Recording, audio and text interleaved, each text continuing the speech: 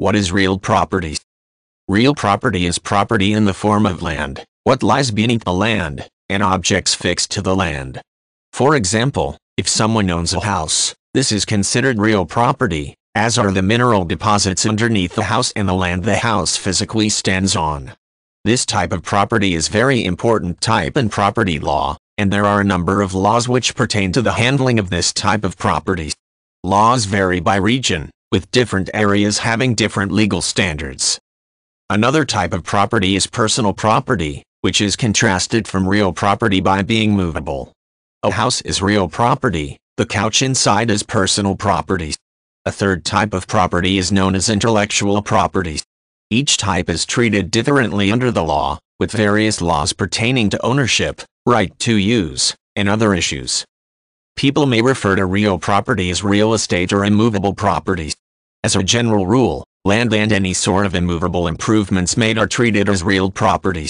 By contrast, things like equipment are personal property because they can be moved. Rights over minerals and other deposits under the property may also be reassigned, as when someone sells the mineral rights, but keeps the land.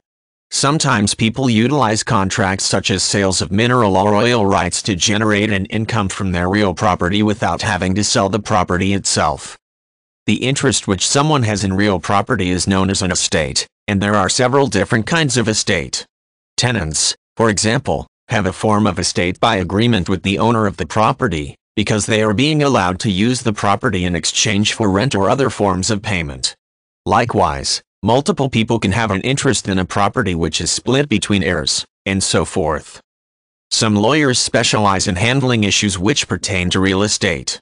These can include ownership disputes, establishment of easements, contract law, and so forth.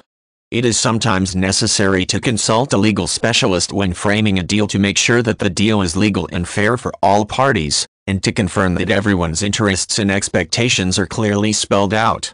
Consulting fees for using a legal professional can vary, depending on the complexity of the job and the region in which the transaction is taking place.